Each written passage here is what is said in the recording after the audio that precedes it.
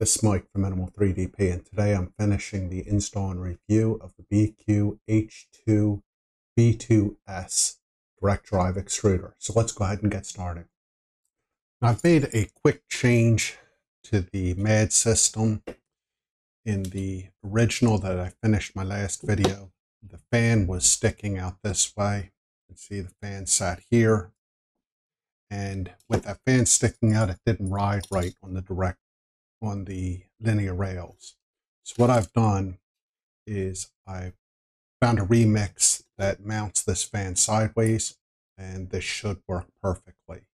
So what I'm going to do is now switch over to my printer and let's take a look.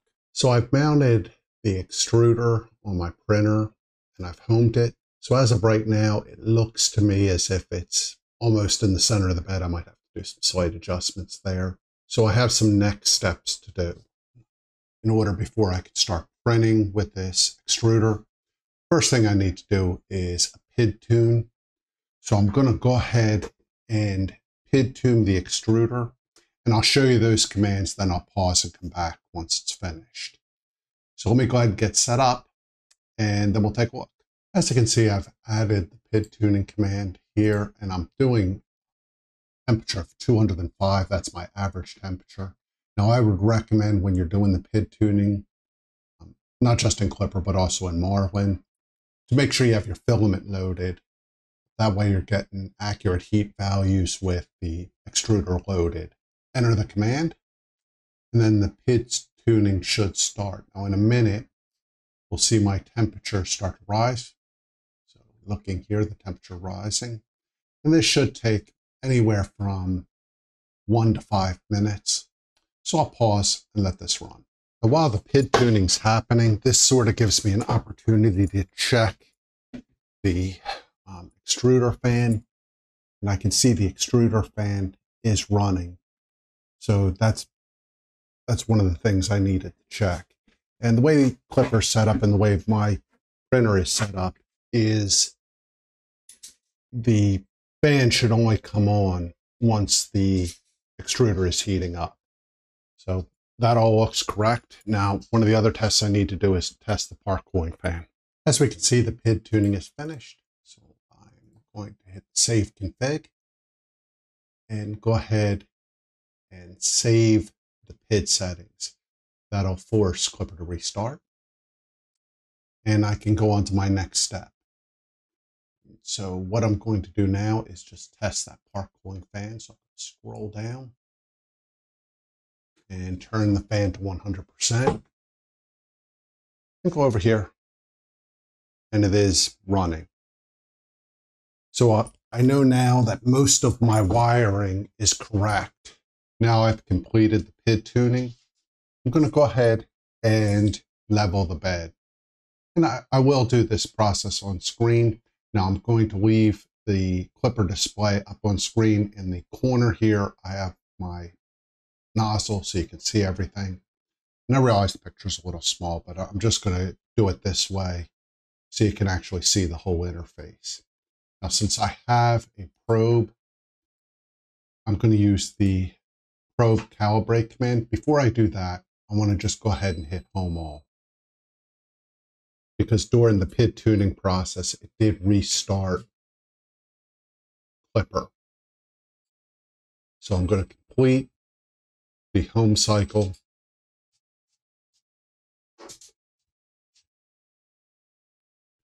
And one other change I want to make. So I'm going to go to Machine, go to Printer.config. And I've set the offset before. I'm going to uncomment this. I set my C offset to about 4. I'm going to scroll down the bottom and delete this section right here. So this is basically resetting my Z offset. And since I've reset the Z offset, I'm going to need to go ahead and home again. I apologize about that. I should have done it in one step. I'm also going to apologize in the background. Both my dogs have decided they have to sit here with me and get petted while I'm working. Even though I kick them out of the room constantly, they just barge right back in. So I'm going to put in probe calibrate, hit that. That's going to run the probe, and then it'll adjust the nozzle.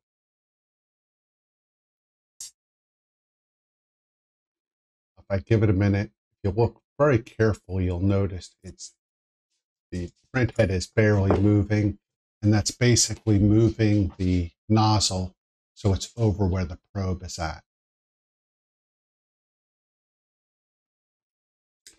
Now, first thing I'm going to do before I move anything is I just want to look at where the nozzle's at. So I'm just eyeballing the nozzle. And I'm just going to hit the 1 here to get the bed close to the nozzle. I still have more room.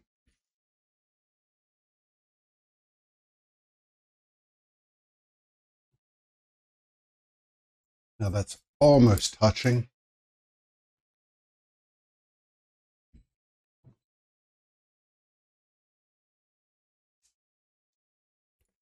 Still almost.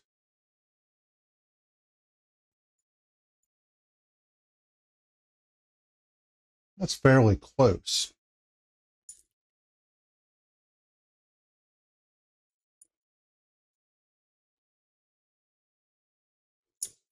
A little closer.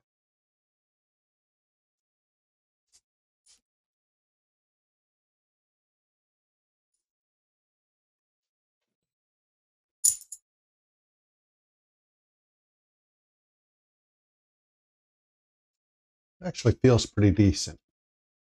So right now I have the Z offset where I think it's sort of acceptable based on where the probe is. So I'm going to hit accept and then do a save config.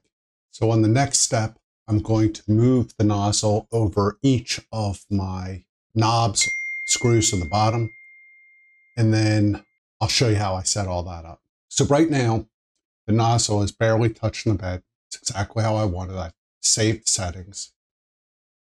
I'm going to go ahead and move the nozzle now so it's over each screw corner and then do my manual adjustments, again, to get that bed exactly the way I want it. And I'll go ahead and do that on screen so you can see how I do things. Now, in my case, I've gone ahead and in my printer.config, if I scroll down here, I've set up my bed screws, and I'll do a future video showing how to do this. It's a real quick process. So I've set that up. I just need to go over here and enter in the command bed screws adjust. Well, I'm sorry, first I need to home everything. So once I've homed, bed screws adjust.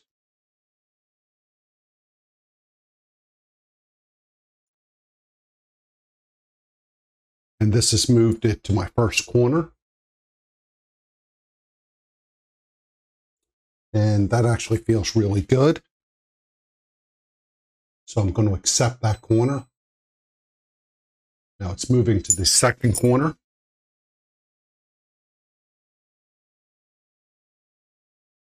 That does not feel good. I'll give it a little twist.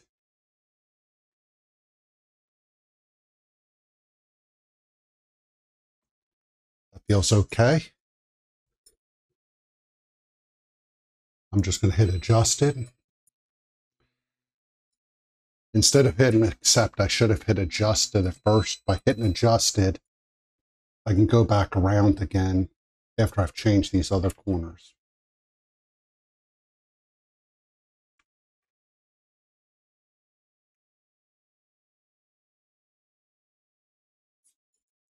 So I'll hit adjusted again. What I'm trying to do is just make sure the corners are level.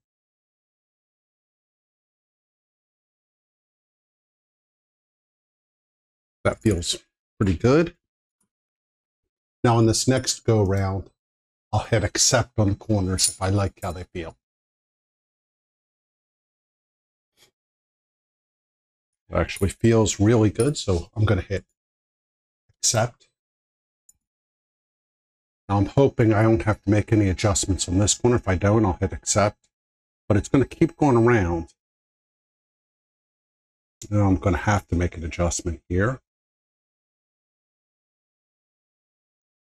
I'll hit accept but I think it's going to still wind up going around again.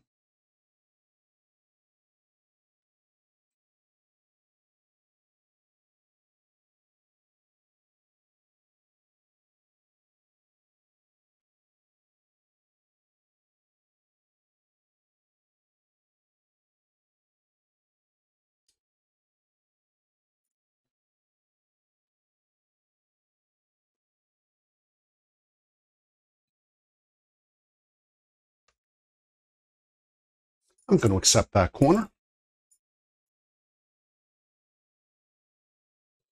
And that's all adjusted. So now what I hope I've done is level the bed. Now in my case, what I do is I have a square I use to print. And that square, I'll basically feel the square as it's printing and then make sure everything feels good.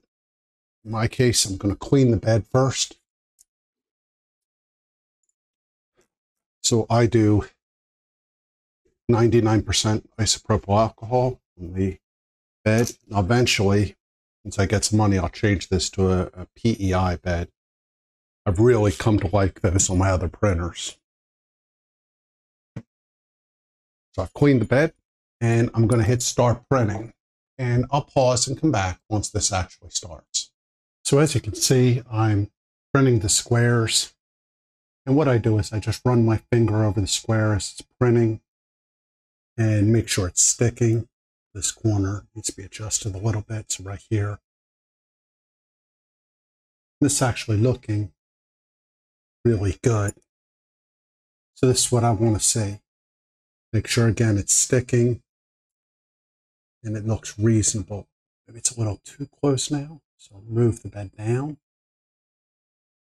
Like I said, I just go around, run my finger over the line, make sure it's sticking.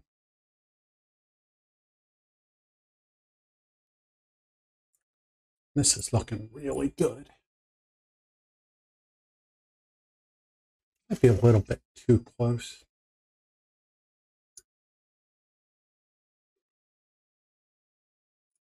Keep adjusting it just a tiny little bit. Now what I'm going to do next is I'm going to print a calibration cube, just so that way I have basically a calibration print I can look at just to see how that is. Right now, this looks all right. Now I can see the lines are a little wavy, so I'm definitely going to need to do some work with the linear advance and resonance compensation.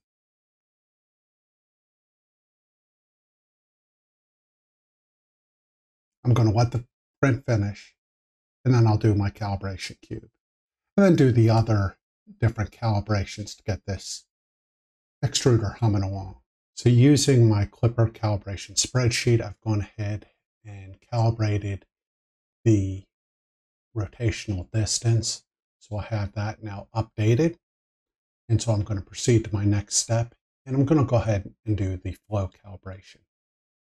I've gone ahead and calibrated the flow, and now I'm going to go ahead and print a benchy, and we can take a look at that. Then I'll give my final thoughts. So I've gone ahead and finished this benchy, and I think it's pretty good. I just need to do a little bit more tuning on both the extruder and then my printer. See some lines here. And that to me looks like issues again with the way I have the printer set up, because I don't think my Clipper configuration exactly perfect. I also don't have input shaping turned on, so I need to mess with that. And I probably also need to adjust the belts. There's some issues here. Again, don't think this is the extruder. I think this more has to do with tuning. I mean, all in all, I'm pretty pleased with the extruder. It was easy to set up. It's easy to load. I think it was worth the $55 I paid for it. So I hope you find this helpful.